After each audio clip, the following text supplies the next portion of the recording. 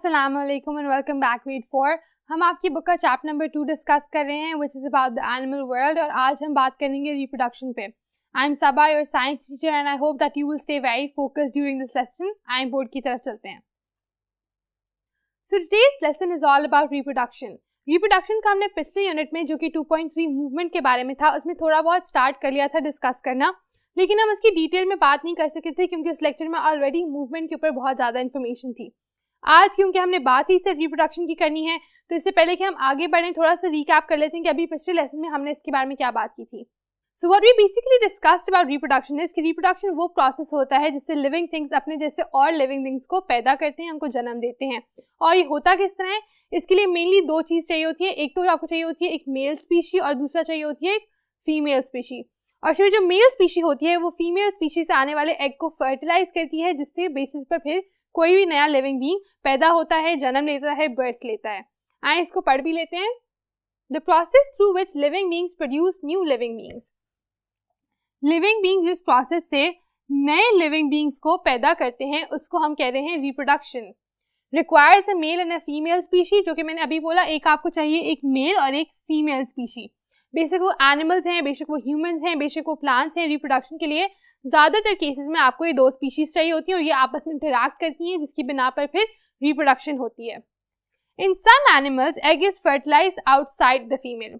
अब कुछ एनिमल्स में क्या होता है, एग जो होता है फीमेल के बाहर फर्टिलाइज होता है। फीमेल जो है वो एग को पैदा कर देती है, एग निकाल कर बाहर रख देती है और फिर मेल जो है वो आकर उस एग को फर्टिलाइज कर देता है और फिर वहां से ऑफस्प्रिंग पैदा होता है, वहां से नया लिविंग बीइंग पैदा होता है। इसकी एग्जांपल में आप ले सकते हो फ्रॉग्स को, फिश को, मेंढक के जो अंडे होते हैं आपने सुना होगा, राइट। सो बेसिकली लिजर्ड्स वगैरह रेप्टाइल्स मेनली एग जो है उसको बाहर फर्टिलाइज करते हैं, फिर वहां से नया ऑफस्प्रिंग पैदा होता है। दूसरे होते हैं egg is fertilise inside the female. अब यहाँ पर अलग बात यह है कि फीमेल जो है वो एग को अपने से अलग नहीं करती, एग उसके अंदर ही होता है और मेल जो है उससे उधर जाकर फर्टिलाइज करता है एग को और फिर वहां पर एक नया ऑफस्प्रिंग बनता है जो फीमेल की ही बॉडी से फिर बाहर आता है या फीमेल के थ्रू ही दुनिया में आता है, right. So that is the second type. और इस तरह के एनिमल्स जो इस तरह से फीमेल के अंदर फर्टिलाइजेशन करते हैं उनको हम कहते हैं मैमल्स। और मैमल्स जो है instead of giving birth through eggs वो गिव बर्थ करते हैं to real offsprings, right. So they are giving birth through actual living beings. उसके बाद नो फर्टिलाइजेशन अकर्स। इन some animals no fertilisation occurs, वो asexual होते हैं, उनमें कोई भी फर्टिलाइजेशन उस तरह से नहीं होती लेकिन नया ऑफस्प्रिंग फिर भी पैदा हो जाता है। इनकी एग्जांपल्स की अगर हम बात करें, animals are fertilised inside the female are called mammals. जैसा कि अभी हमने डिस्कस किया था कि जो दूसरी टाइप होती है जो एग जो है बॉडी के अंदर फर्टिलाइज होता है फीमेल की, वो बेसिकली मैमल्स की बॉडी में होता है। और जो पहली है उसकी एग्जाम्पल हम ले सकते हैं जहाँ पर एग बाहर फर्टिलाइज हो रहा है, उसकी हमने एग्जाम्पल डिस्कस भी की है, फ्रॉग्स और फिश हो गई। मैमल्स में आ जाती हैं आपकी कैट्स, आपके डॉग्स, राइट। वो सब एग्स तो नहीं ले करते, उनके अंडे तो नहीं होता, उनका डायरेक्ट बेबीज होते हैं, उनके पपीज होते हैं, उनके किटन्स होते हैं जो डायरेक्टली आपको फीमेल के थ्रू मिल जाते हैं, right. So that is mammals वाला सिस्टम जिसमें आपके एग की फर्टिलाइजेशन जो है वो फीमेल बॉडी के अंदर हो रही है। तीसरी बात जो हम करें, अ सी anemone reproduces bye asexual reproduction. तो जो हमने यहाँ पर कहा नो फर्टिलाइजेशन अकर्स, उसमें फिर आपकी एग्जाम्पल आ गई सी एनिमोन की। अगर आप ऊपर देखो आप एक पिक्चर देख सकते हो सी एनिमोन की। तो अब ये जो एनिमल है जो आप ऊपर देख रहे हो ये किस तरह से फर्टिलाइज करते हैं, ये सिर्फ अपने आप को ही दो में डिवाइड कर देता है। जैसे अगर मैं एक सी एनिमोन हूँ तो मैं अपने आप को आधा हिस्सा अलग करके एक नया ऑफस्प्रिंग बना दूंगी और वो फिर नया हो जाएगा और वो अपनी जिंदगी जीना शुरू कर देगा। तो इस तरह क्या हुआ है कि मैंने कुछ भी फर्टिलाइज नहीं किया, मैंने किसी भी चीज के साथ इंटरैक्ट नहीं किया, एसेक्सुअल तौर पर ही खुद ही मैं ही अलग होकर एक और ऑफस्प्रिंग बन जाती हूँ। तो इसको हम एक तीसरा तरीका कहते हैं जहाँ पर फर्टिलाइजेशन के बगैर भी रिप्रोडक्शन हो रही होती है। और कई और एनिमल्स भी हैं जो इस तरह से फर्टिलाइज कर पाते हैं और प्लांट्स तो खास तौर पर एसेक्सुअल रिप्रोडक्शन के तहत नई जनरेशंस को जन्म देते हैं। Now let's move further. Okay, so as we talk about in reproduction हमने क्या क्या बात की है, हमने बात की है कि एनिमल्स हैं उनके अंदर आपको मेल स्पीशी चाहिए, फीमेल स्पीशी चाहिए, वो दोनों इंटरैक्ट करते हैं आपस में और फिर एक नया ऑफस्प्रिंग जो है उसकी बर्थ होती है।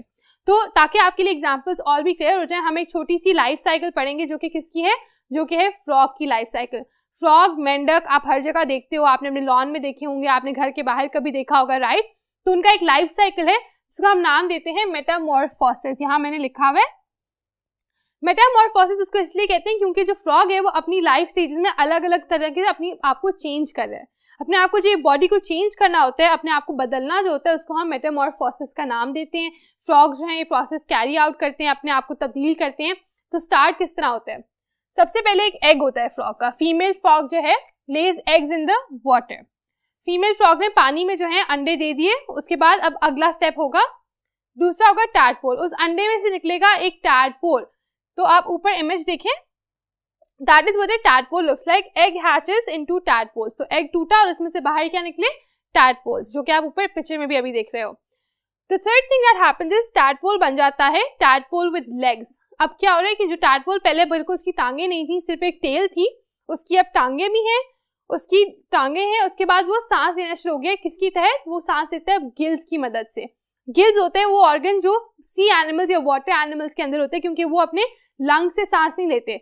जिस तरह हमारे लंग्स होते हैं सांस लेने के लिए, उस तरह उनके गिल्स होते हैं। तो क्योंकि टैडपोल जो है वो पानी के अंदर पैदा हुआ है, इस वजह से वो अब क्या कर रहे हैं, अब उसके अंदर गिल्स बन गए और वो सांस ले रहा है अपने गिल्स की मदद से। उसकी एक टेल है, उसकी टांगे जो है वो पहले फ्रंट में उसकी टांगे बनी है, फिर बैक में उसकी टांगे बनी है। एंड आप ऊपर पिक्चर में भी देखो, so now the tadpole has legs. पहले टांगे नहीं थी, अब उसकी टांगे हो गई। तो ये थर्ड स्टेज है जहां पर टैडपोल की ही टांगे आ जाती हैं और उसके गिल्स से वो सांस लेना शुरू कर देते हैं। नेक्स्ट क्या होता है? वो बन जाता है फ्रॉगलेट। तो the fourth stage is फ्रॉगलेट। फ्रॉगलेट breathes with lungs. तो इसमें क्या फर्क है? वो किससे सांस ले रहे हैं? वो लंग्स से सांस ले रहे हैं। जो आपका टैडपोल था वो आपके गिल से सांस ले रहा था, बट जो आपका फ्रॉगलेट है वो क्या कर रहे हैं? वो लंग्स से सांस ले रहे हैं and still has some tell. अब ये नहीं कि उसकी टेल खत्म होगी, it still has a tell, लेकिन वो अब लंग्स से सांस लेना शुरू हो गया। और एडल्ट में क्या होता है? जब ये फ्रॉगलेट एक एडल्ट बन जाते हैं, breathe with lungs no tell, तो अब क्या होता है कि वो अब लंग्स से ही सांस लेते हैं और उसकी टेल भी चली जाती है। तो वो एक प्रॉपर एडल्ट फ्रॉग, जो कि आप ऊपर पिक्चर में देख सकते हो, जैसे कि आप देखते हो रेगुलरली एक प्रॉपर एडल्ट फ्रॉग को जो इधर उधर हॉप अराउंड कर रहा होता है। So that is how it becomes an adult. तो शुरू कहां से हुआ था? शुरू हुआ था एग से। एग से तब्दील हुआ एक टैडपोल में, टैडपोल से तब्दील हुआ एक ऐसे टैडपोल में जिसकी टांगे भी हैं, फिर वो बन गया फ्रॉगलेट जिसकी टेल है लेकिन वो गिल से सांस लेते हैं। इवेंचुअली वो बन गया एक एडल्ट जिसकी कोई टेल ही नहीं रही, राइट? इस तरह अपनी फिजिकल फॉर्म को बार बार चेंज करे, जिसको फिर हमने नाम क्या दिया? इस प्रोसेस को हम कहते हैं मेटामॉर्फोसिस। और मेटामॉर्फोसिस को रिप्रोडक्शन के साथ समझने का मकसद ये कि रिप्रोडक्शन में आप नया ऑफस्प्रिंग प्रोड्यूस तो कर देते हो, लेकिन फिर वो ग्रो करके अपनी असली शक्ल में और प्रोसेस की तहत यानी मेटामॉर्फोसिस की तहत आता है। हर बीइंग में इस तरह नहीं होता, लेकिन आप देखते हो कि चेंज तो तकरीबन सारे लिविंग बीइंग्स ही करते हैं फ्रॉम देयर बर्थ टाइम।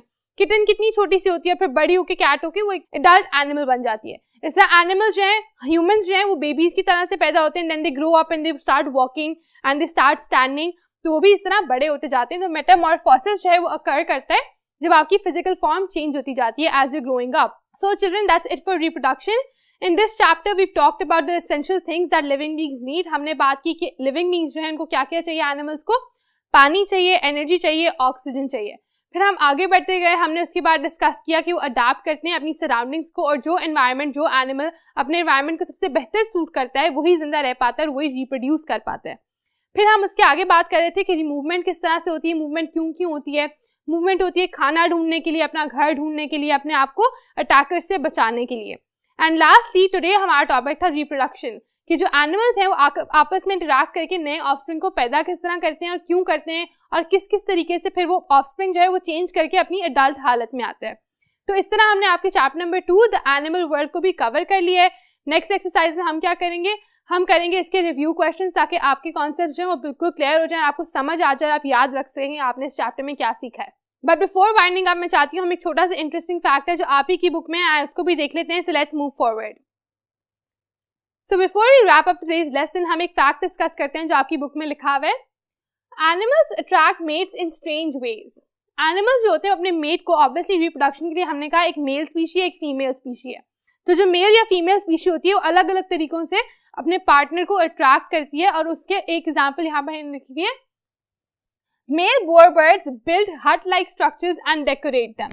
हट तो आपने देखा हुआ है, राइट? तो अगर आप ऊपर पिक्चर में देखो, एक मेल बोअर बर्ड है, तो ये क्या करते हैं मेल बोअर बर्ड्स? ये अपने पार्टनर को, अपने मेट को अट्रैक्ट करने के लिए हट लाइक स्ट्रक्चर्स बनाते हैं और डिफरेंट चीजों से उनको डेकोरेट करते हैं। स्ट्रॉज, रैपर, प्लास्टिक, जो कुछ उनको मिले उनको ढूंढ कर लाकर डेकोरेट करते हैं ताकि उनका मेट जो है वो अट्रैक्ट और उनके पास है, फिर वो रिप्रोड्यूस कर सकें। So that is one example of how reproduction is very fascinating. As you go older, आप इसके बारे में और पढ़ोगे, आप देखोगे कि nature works in very mysterious ways, और बहुत ही इंटरेस्टिंग तरीके से हम इस दुनिया को आगे कैरी ऑन कर रहे हैं और अपने ऑफस्प्रिंग्स को आगे लेकर आ रहे हैं, जिसकी वजह से आज भी लाइफ जो है वो अर्थ पे मेंटेन्ड है। And with that note that B it from my side. आपको अगले क्लास में मिलूंगी इंशाल्लाह. Take care of yourselves, keep revising and Allah Hafiz.